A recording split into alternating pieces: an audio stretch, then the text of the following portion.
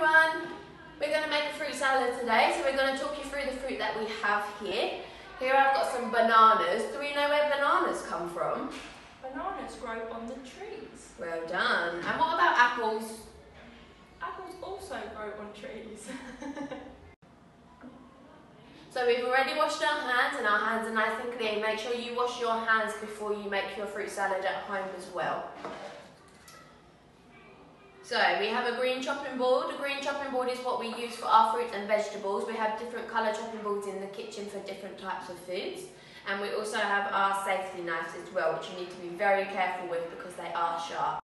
So first I'm going to cut an apple. I'll show you what's inside. We have some little pips inside the apple. So what we'll do is, if we just cut it again and then we can cut the pips out. You might need an adult to help you because it is a little bit sharp.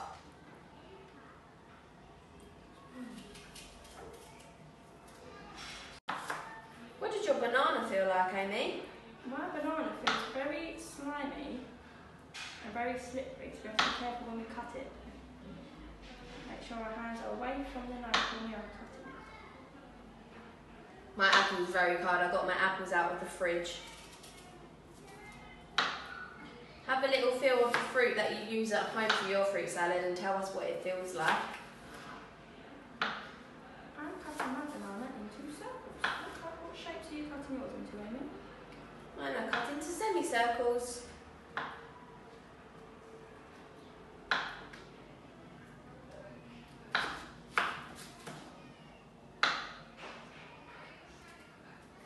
Can you tell me what colour my apple is?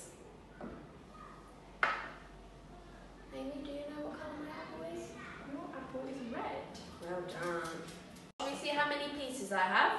1, 2, 3, 4, 5, 6, 7, 8, 9, 10, 11, 12, 13, 14 pieces of apple I cut up. That is a lot of apple.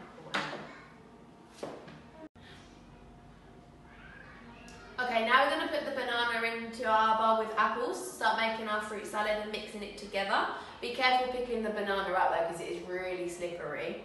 1, 2, 3, 4, 5, 6, 7, 8, 9, 10, 11, 12, 13. There is a lot of banana here. 14, 15, 16, 17, 18, 19, 20, 21, 22, 23, 24, 25, 26, 27, 28, 29, 30, 31, 32, 33, 34. That is a lot of banana.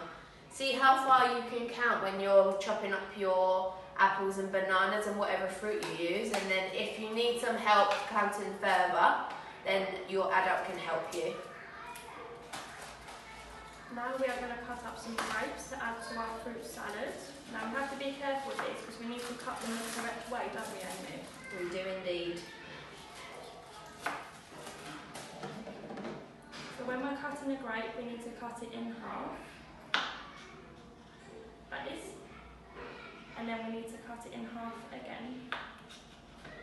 So you have 2 little bits like this.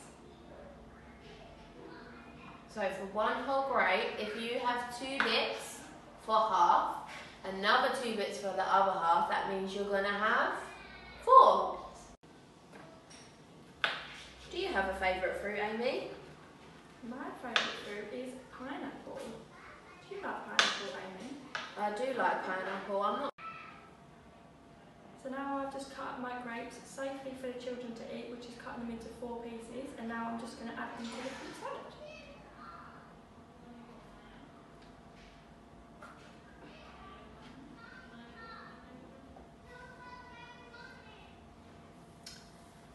And that is our fruit salad complete. The children are going to love this for lunch.